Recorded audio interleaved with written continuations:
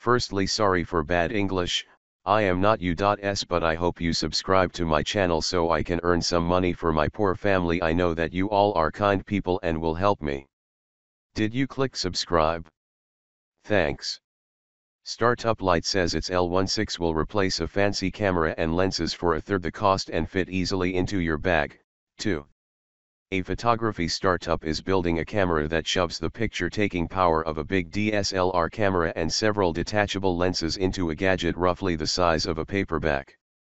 Light, based in Palo Alto, California, plans to start taking pre-orders for its L16 camera on Wednesday for $1,699, though some would-be customers may pause when they learn it won't ship to them until late next summer. The rectangular black camera can capture images of up to 52 megapixels.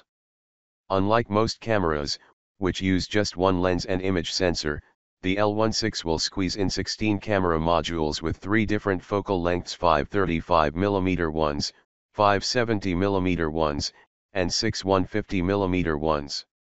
Each of the camera modules will have a 13-megapixel image sensor. The cameras will simultaneously snap their own shots from different perspectives when you take a picture, and software will combine them automatically into one image that mimics what you'd get from a DSLR camera with a large lens attached to it.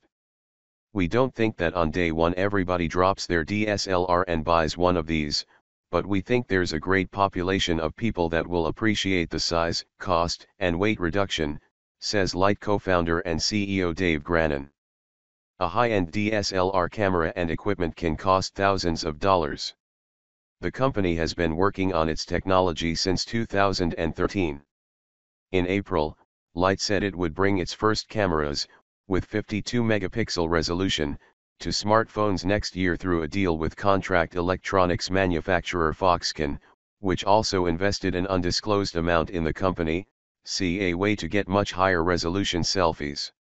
Light co-founder and CEO Dave Grannon says it still expects that to happen late next year. In the meantime, Light is working on the L16, which has the same technology but in a standalone form. The camera relies on what's known as folded optics. Each camera module is placed on its side, and light comes in through an aperture, hits a mirror, and then travels down the barrel of the lens to an image sensor. Since the camera modules have different focal lengths, different ones will fire at once depending on how close you want to zoom in on a subject and how the mirrors inside the modules move to grab light. During a recent meeting in San Francisco, Grannon showed me a model of the camera that wasn't working at the moment, along with several photos that were taken with it to offer a sense of the detail it can capture. In one image meant to compare the capabilities of the L16, an iPhone 6, and a Canon DSLR, the image focused on the crackly glaze of a blue-green vase and fabric of a chair in a hotel room. Up close, the crackles of the glaze and stitching of the chair were definitely crisper and showed more detail than they were in the images from the other two cameras. The L16 will include a display, but no viewfinder, and a battery meant to last for about 400 shots. Grannon says the camera will use a modified version of Android as its operating system, and it will be able to connect to Wi-Fi networks for sharing photos. Some less intense image editing will be possible on the camera itself. Users may be able to correct color, for instance, and after taking photos users will be able to manipulate them on a computer to do things like change the depth of field.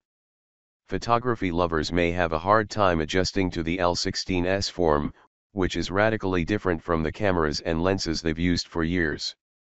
Grannon thinks they will adapt, though he admits it could take a decade for high-end digital cameras to make the shift from bulky devices we have now.